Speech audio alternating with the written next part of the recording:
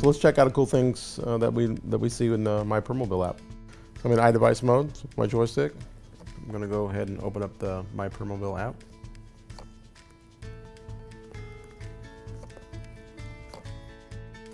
One of the things I like about my chair, as far as the app here from MyPermobil, is being able to go into these, different sections as far as battery.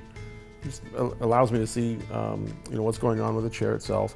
Also, which is really cool too, is accountability for the care, making sure the chair, of course, gets plugged in every night, which is what I recommend and what I do.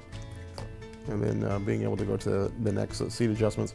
And this one's funny to me. I didn't realize, that I make that many adjustments, in over a week's period of time. So, yeah, just sort of nerdy and cool, just to sort of see what I'm up to and what I'm doing.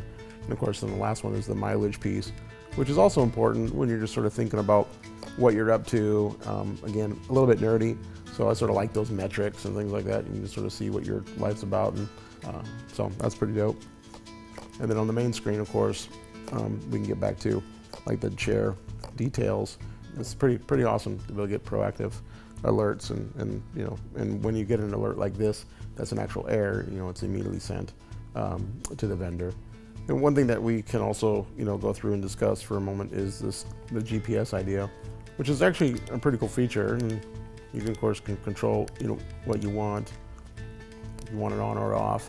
And so just scrolling down, going into settings, and then here you can disable GPS, re-enable it, whatever you want. Currently mine is on. I'm a little bit more connected and want to be connected because I want to live in that proactive space. And if something should go wrong, or you have the power and the authority to turn that off and on.